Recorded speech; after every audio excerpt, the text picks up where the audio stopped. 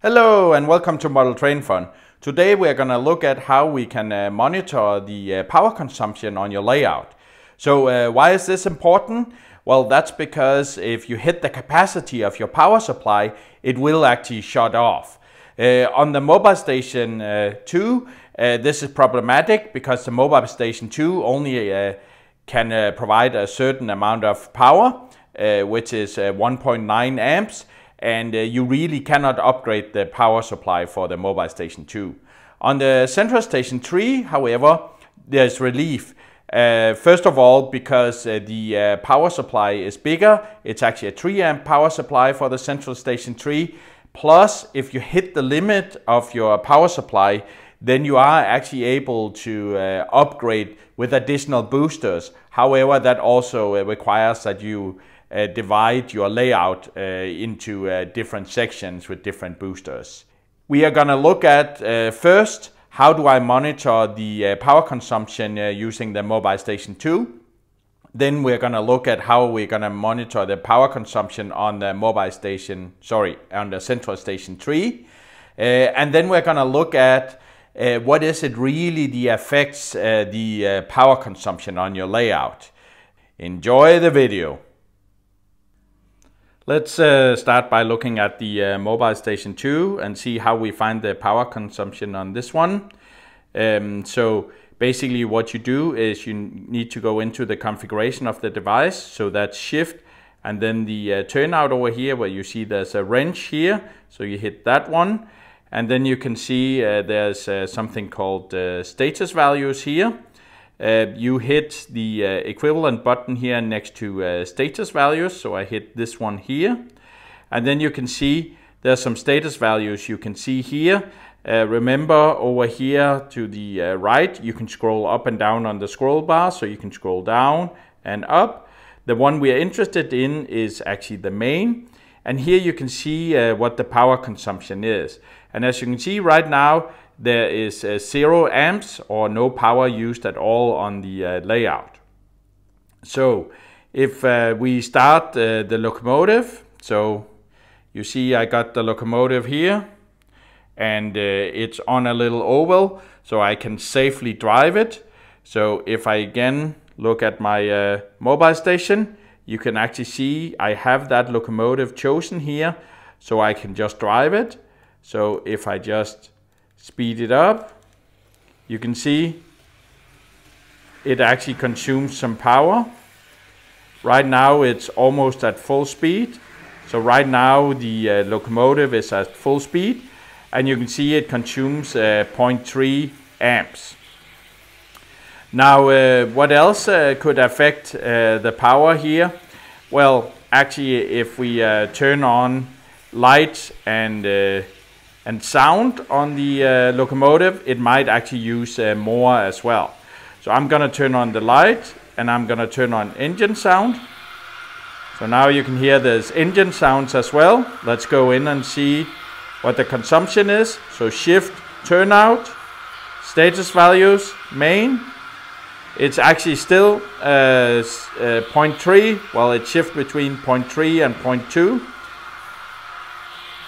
Alright, let me turn it off again, the sound here. So what you can see, let me just decrease the speed a little here. I hit Shift and the turnout, and then I hit the main again, and now you can see the consumption is only 0.1 amp. You also see the locomotive is going a lot slower. So in this way, it's easy to monitor how much a locomotive actually uses on the layout.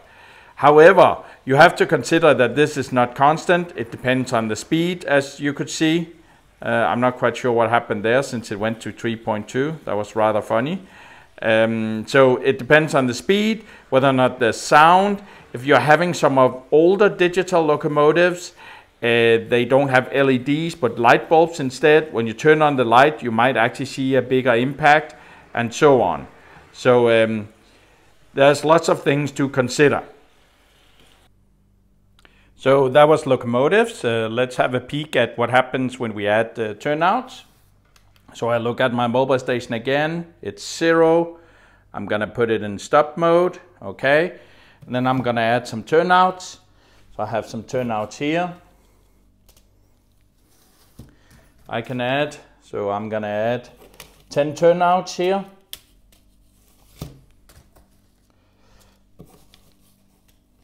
All right, just 2 more.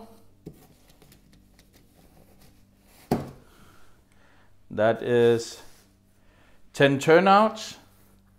We go look at the mobile station again. I go out of stop mode. I see, as you can see now, there's actually 0 power used.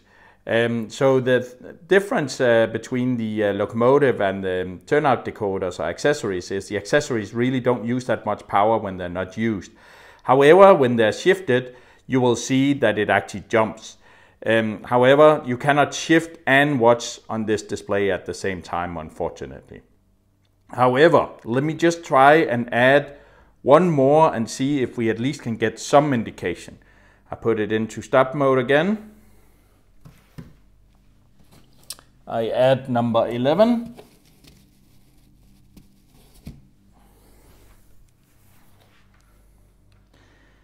We go out of stop mode. And you can actually see now we can see something. Funny enough, just number 11 gives me just a little extra out here. You see there's something here. It doesn't really count up in the values, but it does indicate there is more power used. So what does all of this tell us? Well, first of all, when you got a mobile station 2, the limit is 1.9 amps. So when this value hit 1.9, it will actually turn off the power or shut off the power. So you have to keep a value below that. Furthermore, what you have to think about is when you get close to the 1.9, your layout or your operations may actually become unstable because it's close to the limit, right? So consider that as well. We saw the locomotive we had on before, that was 0.3 amps. So if we say the maximum is 1.9 and we got 10 turnouts on like here, then in theory we should be able to have 6 locomotives running at full speed with sound. However, you also did notice when I was driving at a slower, more reasonable pace, it was down at 0.1 amp, right? So what does all this tell us? Well, the power consumption really depends on what happens on the layout. And as such, you need to monitor it once in a while. However, I would say only really do it if you suspect there is issues. All right, let's look at how we look at the power consumption on the Central Station 3. So in order to find that, we need to go into the system up here. So the first button in the top. Oh, by the way, if this panel is not visible, so it might look like this, you pull down in the green tab here, and then you can find the system here furthest to the left. We click on system. You see it already comes into a setting here. If it comes up like this, then you can hit back. Then you can see there's an overview of the settings we have here, and then you can click system. And now we actually are coming into the same one, but what we need is a TFP3. I have no idea what TFP3 stands for, but this is actually where we can see the power consumption.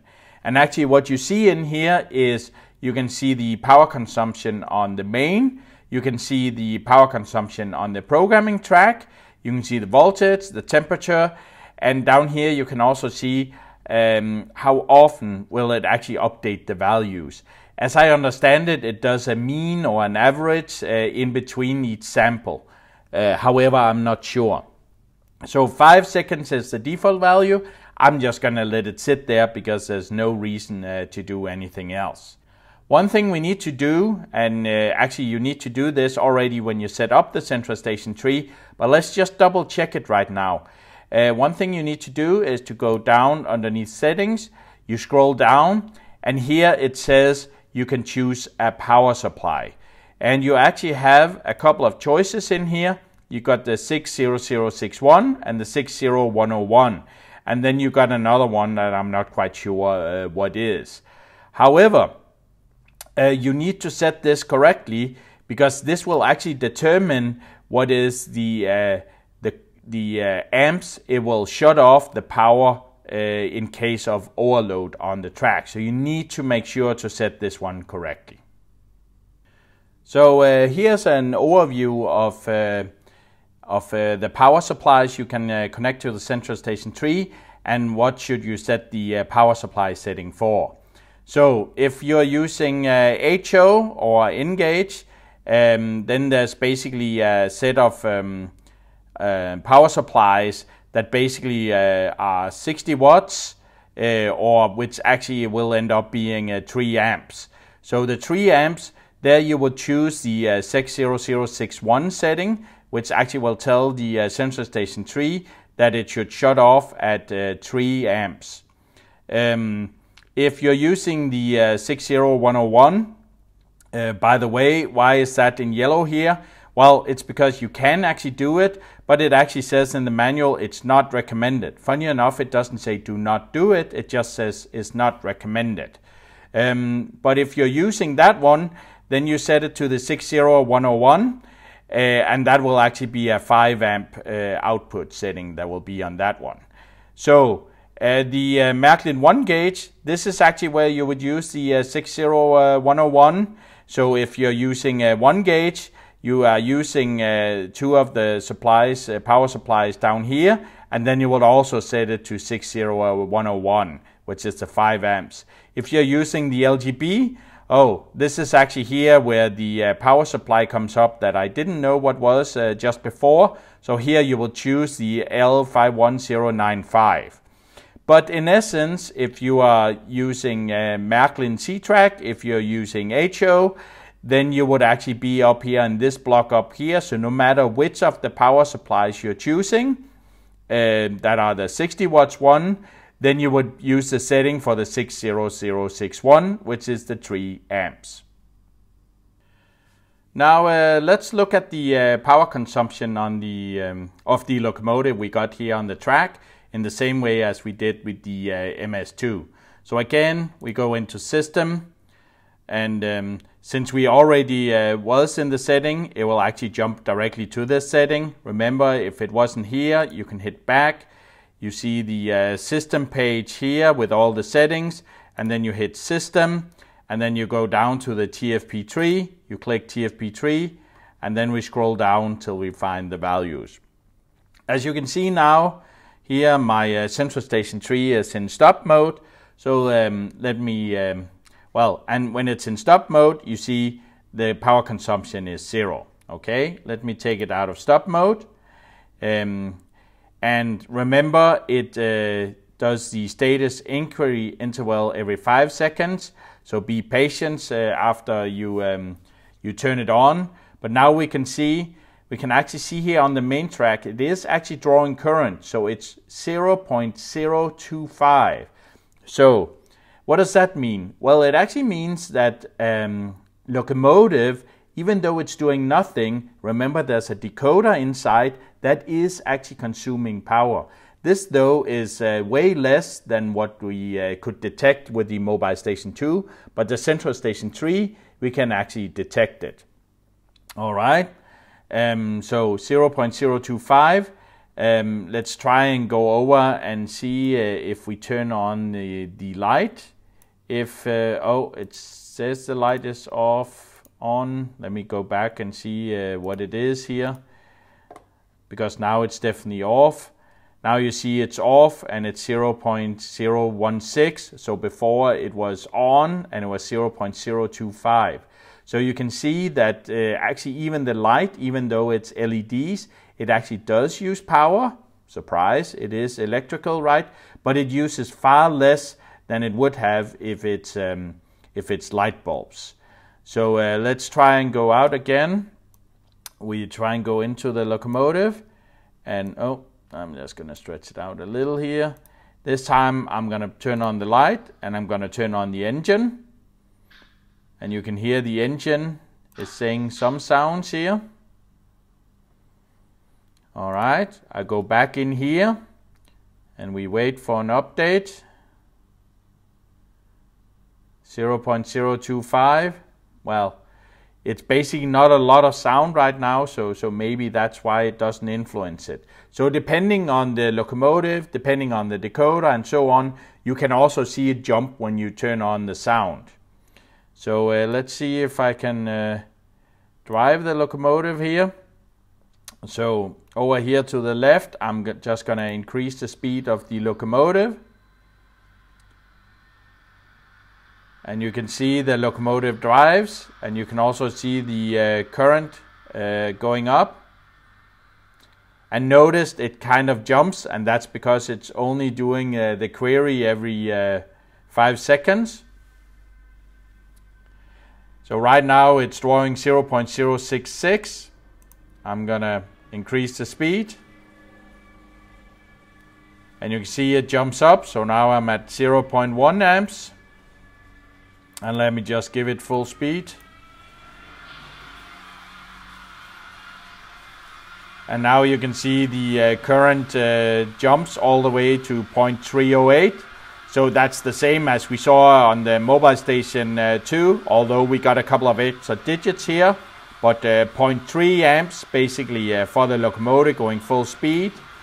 But if I put it down at what would probably be a more reasonable speed, you would see that the current actually drops. One thing, let me just try and illustrate it now. So I will slow it down just a little more. Because you could ask what happens if I have cars trailing it. So now I'm going to do what you're not allowed to. I'm going to push the locomotive a little. And you see, when I do this, you saw the amp going up. So actually in the case where you would see that you have a lot of cars behind, the locomotive would also, I'm going to push it again here. So you see the amps go up. Now, yeah, you did. There it is. Remember, it's already every 5 seconds. So you can see as soon as you, as the locomotive gets strained, so this could be either because it has a lot of cars, it's towing a lot of cars, or it's going uphill, for example, that will also affect the locomotive. All right, let's try with another locomotive. So you see here on the track, I got another locomotive, and it's actually another manufacturer as well. So let's try and see what the power consumption is of this locomotive. Again, remember to pull down the green tab, hit the system. If you don't come up on the right page, hit back. When you're here on the blue settings, here to the left, you can hit system, and then you can hit the TFP3, all right? And then you can scroll down. All right. So you can already see here that the current on the main track is different. So it's using 0.008. So that's less than what the other locomotive was using when it was just standing still. We can try and go ahead and, oops, can I get that here? Here it is. All right, I turn on light and sound, and you will see it jumps when the sound turns on. Here the sound is slowly turning on.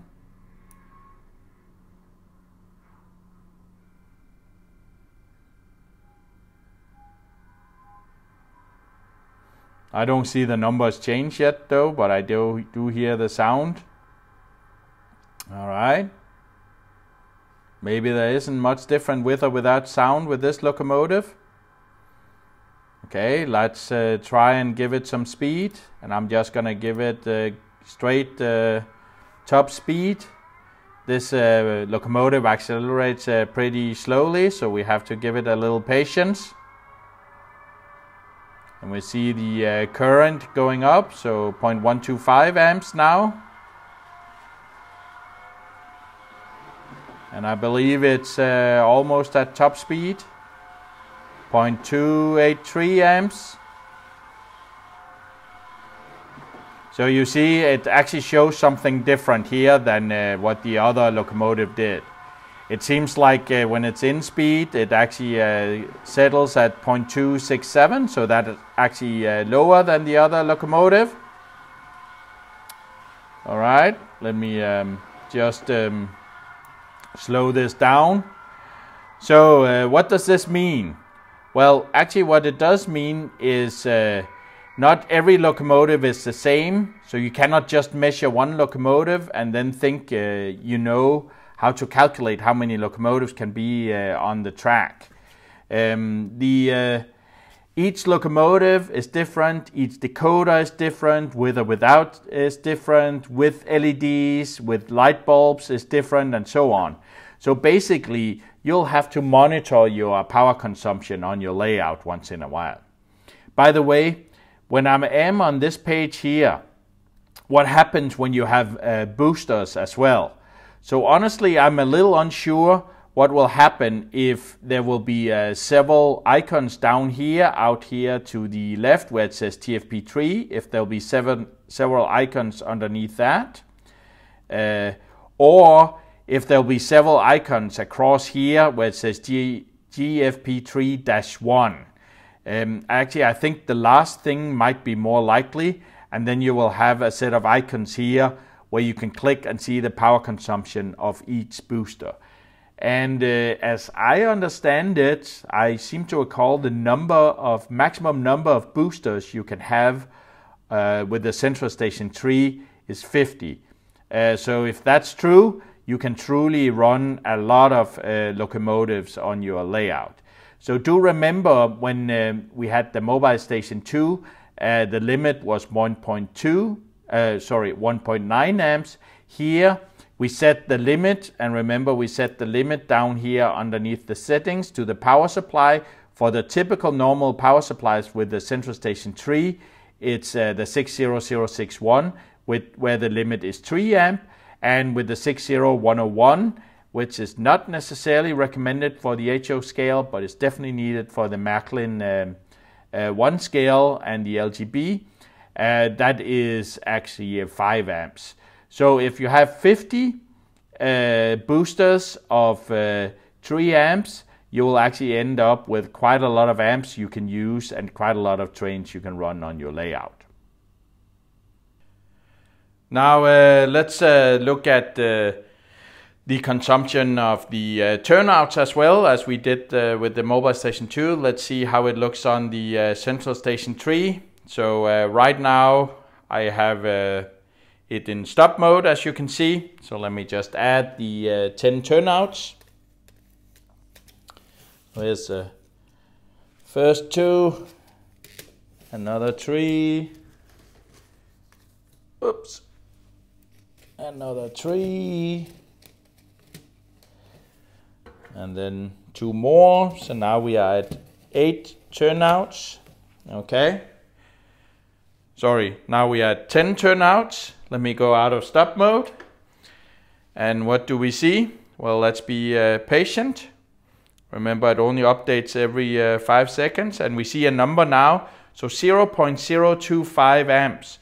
So what you can see here is that the turnouts actually use a lot less power than the locomotives. Now it's actually hard to capture the turnouts operating and looking at this screen at the same time. So I'm not going to try and do that. But if you actually succeed in doing that, and you may actually have to turn down the status inquiry interval to 1 or something like that, then you would actually see whenever the turnouts actually shifts, it will actually jump a lot. The challenge can be if you have a lot of turnouts shifting at the same time. If you have an automated layout, for example, and you got 10 turnouts shifting pretty much at the same time, then they would actually in an instant draw a lot of current. And that actually means there will be a big jump, which could mean that it would actually pass the limit, which in this case is 3 amps, and could actually make your automation actually unstable. Now let's add number 11. So remember when we had the mobile station 2, we couldn't really see anything when we only had 10. And you can see it's only 0.025 amps. Let's try and add number 11. I put it in stop mode and I add number 11. Okay. We take it out of stop mode and we wait patiently.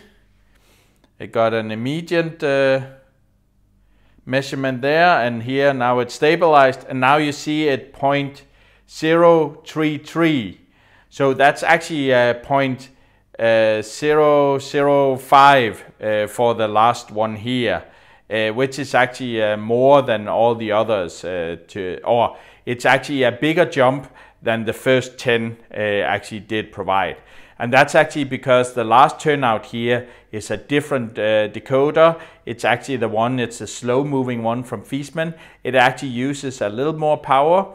As I understand it, if you actually succeed in capturing these things, the Märklin ones will actually in standby mode use less power, but have a big jump whenever the magnet is shifted inside, or the turnout mechanism is shifted inside and the turnout shifts, while the Fiesman will have a bigger standby. And I'm a little unsure when it operates if it's higher or lower than the jump of the Märklin turnout mechanism. But what you will see is it will be over a longer period, because it actually takes it a while to actually shift it, and the little engine will operate. So what actually affects the power consumption on your layout? Well, first of all, what we did see, locomotive, they use power, and they use more power when there's more locomotives on the layout. And don't forget, a locomotive even in standby will actually use power.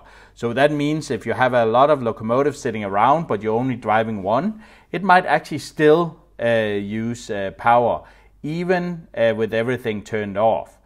When you turn on sound, when you turn on light, when you turn on smoke, or any kind of special function on the locomotive, it will use additional power as well.